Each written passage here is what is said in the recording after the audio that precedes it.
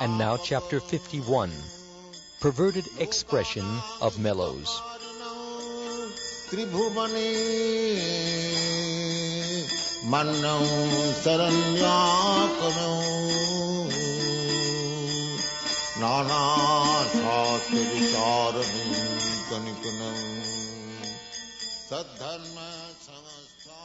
Rasa basa, or incompatible mixtures of mellows, may be classified as uparasa, false expression, anurasa, or imitation, and aparasa, or perverted or misrepresented mellows.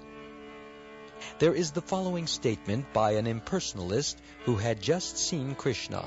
Quote, "When a person has passed completely from all contamination of material existence, he relishes a transcendental bliss of being established in trance. But as soon as I saw you, the original personality of Godhead, I experienced the same bliss." Unquote.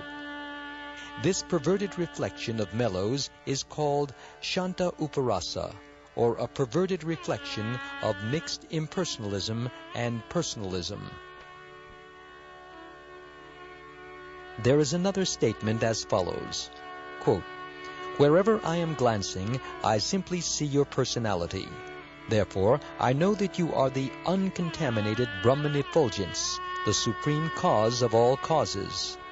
I think that there is nothing but you in this cosmic manifestation." Unquote. This is another example of uparasa, or a perverted reflection of impersonalism and personalism. When Madhu Mangala, an intimate friend of Krishna, was dancing before Krishna in a joking manner, no one was paying attention to him, and he jokingly said, quote, "My dear Lord, please be merciful upon me. I am praying for your mercy." Unquote. This is an example of uparasa in fraternal affection and neutrality. Kamsa once addressed his sister Devaki as follows, quote, "My dear sister, having seen your dear son Krishna, I think that he is so strong that he can kill even wrestlers as strong as the mountains. So I will have no more anxieties about him, even if he is engaged in a terrible fight." Unquote. This is an instance of uparasa in a perverted reflection of parental love.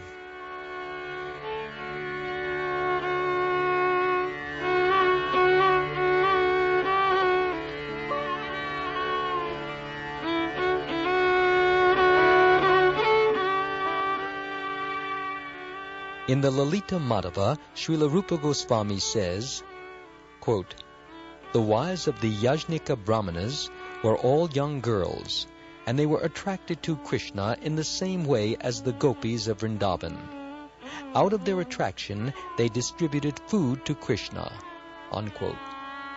Here, the two devotional mellows are conjugal love and parental love, and the result is called uparasa in conjugal love. One of the friends of Srimati Radharani told her, quote, "My dear friend Gandharvika, or Radharani, you were the most chaste girl in our village, but now you have divided yourself and are partially chaste and partially unchaste. It is all due to Cupid's influence upon you after you saw Krishna and heard the sound of his flute." Unquote. This is another example of uparasa caused by divided interests in conjugal love.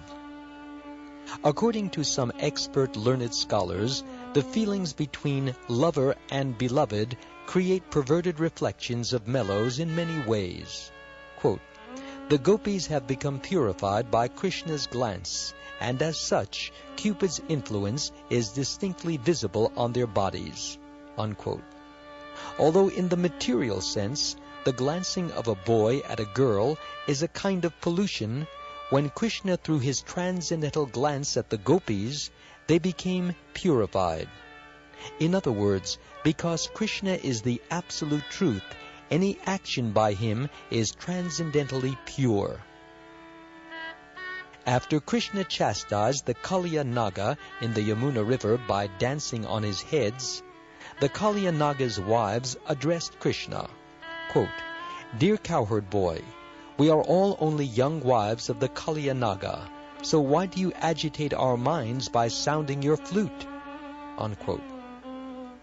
Kaliya's wives were flattering Krishna so that he would spare their husband. Therefore, this is an example of uparasa, or false expression. One devotee said, quote, "My dear Govinda, here is a nice flowery bush in Kailas. I am a young girl, and you are a young poetic boy. After this, what more can I say? You just consider." Unquote. This is an example of uparasa caused by impudence in conjugal love.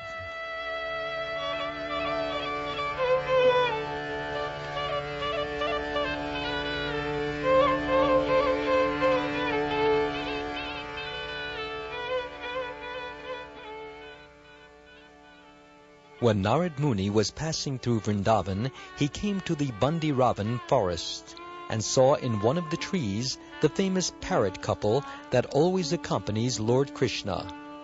The couple was imitating some discussion they had heard upon the Vedanta philosophy, and thus were seemingly arguing upon various philosophical points.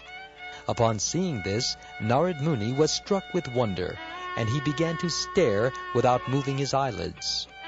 This is an example of anurasa, or imitation.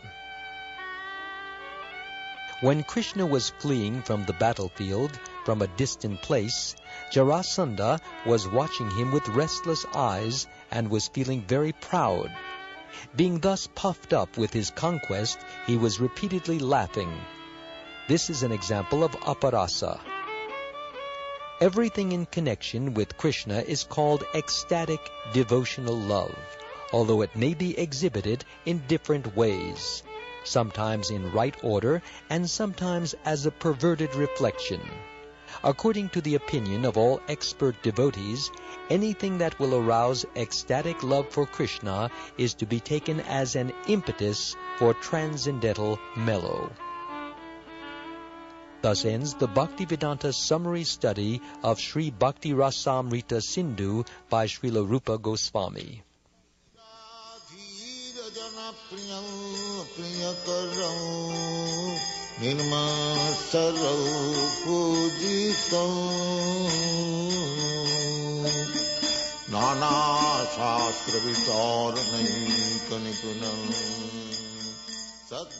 And now some concluding words by Srila Prabhupada. Srila Rupa Goswami concludes by saying that Bhakti Rasamrita Sindhu is very difficult for ordinary men to understand. Yet he hopes that Lord Krishna, the eternal Supreme Personality of Godhead, will be pleased with his presentation of this book. By rough calculation, it is estimated that Srila Rupa Goswami finished Sri Bhakti Rasamrita Sindhu in Gokul Vrindavan in the year 1552. While physically present, Srila Rupa Goswami was living in different parts of Vrindavan, and his headquarters were in the temple of Radha Damodar in the present city of Vrindavan. The place of Rupa Goswami's bhajan, execution of devotional service, is commemorated still. There are two different tomb-like structures in the Radha Damodar temple. One structure is called his place of bhajan, and in the other, his body is entombed. Behind this very tomb, I have my place of bhajan, but since 1965, I have been away. The place, however, is being taken care of by my disciples. By Krishna's will, I am now residing at the Los Angeles Temple of the International Society for Krishna Consciousness.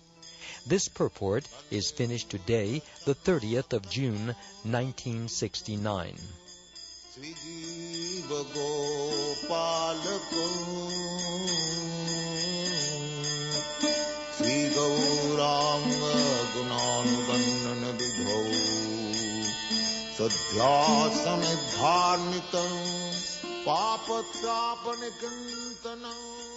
This ends the narration of the Nectar of Devotion, the complete science of Bhakti Yoga. Written in Sanskrit by Srila Rupa Goswami in the 16th century, it was translated into English by His Divine Grace A.C. Bhaktivedanta Swami Prabhupada, founder Acharya of the International Society for Krishna Consciousness. In this context, the word Acharya means a person who is perfected in God consciousness and who also teaches others, by both precept and example, how to perfect themselves. The song heard at the beginning and the end of each chapter was sung by Srila Prabhupada. The musical selections, mixing, and engineering were under the direction of Neil Schlachter, and the director and narrator of this production was Amala Bhaktadas. This has been a Krishna Productions presentation.